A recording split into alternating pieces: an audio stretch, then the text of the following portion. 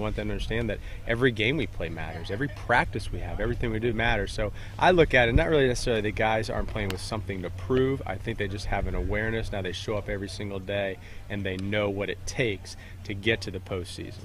It's up in multiple places here at the field, and I mean, it just comes down to everything matters. And last year was like, that was a really big thing with last year.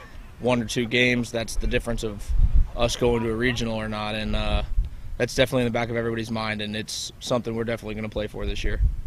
Well, being the 65th team is obviously a very difficult thing for us to swallow. I know that this year we worked much harder. We gave an extra effort every day in the weight room or whatever we were doing, because we didn't want last year to be repeated.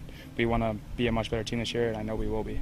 Every year is different. I don't care what sport it is. Every coach will tell you that last year we had 24 of 35 new players on our roster, so that was its challenge in itself. And the whole fall and the winter were simply designed to establish what the expectations were and how we're going to do things. And this year we could kind of bypass all of that and just focus more so on the baseball side of things. But we still, listen, although we have a lot of returning players, still a lot of competition. And I would tell you this is a really important couple weeks, because although we have a lot of players coming back, there's still a lot of spots up for grabs. And I think we have more depth than we've had.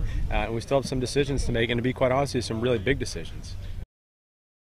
Fans, don't forget you can follow the Knights on social media.